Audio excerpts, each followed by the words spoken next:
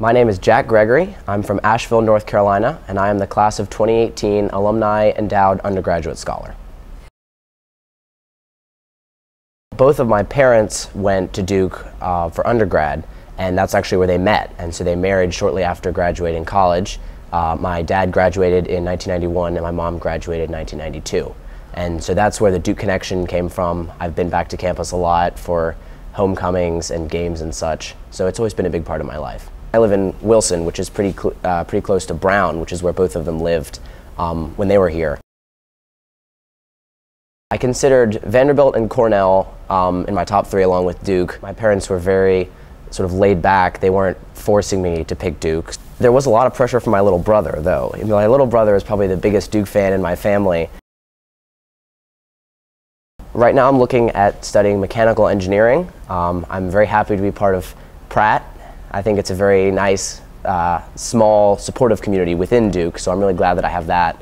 I sort of decided on engineering because my mom's friend, who also went to Duke, is an engineer, and after speaking with some of her colleagues who worked in conjunction with a hospital, I was really amazed at the things they were able to develop for the hospital and that immediate support and that immediate use of their creations. A project that I got to see was a bendable needle that could curve around the eye for non-invasive drug injections or surgery in the head, which was really neat because they had a prototype that I got to look at, and so I thought that's really something that I might like to do, having that use of my creative ability for other people immediately.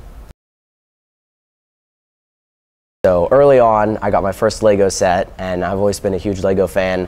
Mechanical for me was appealing because it's so widely applicable. You can do just about anything with a mechanical engineering degree and with the knowledge and critical thinking that comes with that. Translating an idea in your head through your hands into something physical is really amazing. That taking something abstract and making it concrete. So I think that's something fundamental that people like to make things. That's what's behind art. That's what's behind literature.